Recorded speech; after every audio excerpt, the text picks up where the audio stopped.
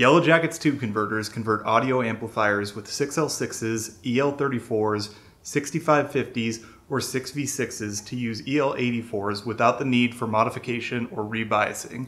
EL84s have their own unique sound, and most Yellow Jackets models will offer a substantial reduction in output power so that power amp distortion can be achieved at a lower volume.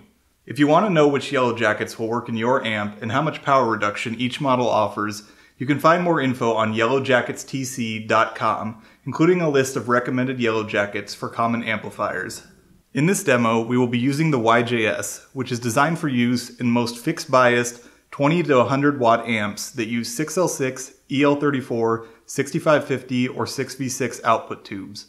This is the pentode version of the YJS, which provides a more biting sound and a 50 to 70% power reduction. It is also available in a triode version, which provides greater power reduction and more linearity. To install the YJS, simply remove the power tubes and insert the YJS. Make sure the tubes and the Yellow Jacket converter are both cool before handling them. Next, insert the EL84 into the top of the YJS. The YJS uses a standard 9-pin socket on top, so you can try various EL84s to see how they sound. Now we'll show you how these sound.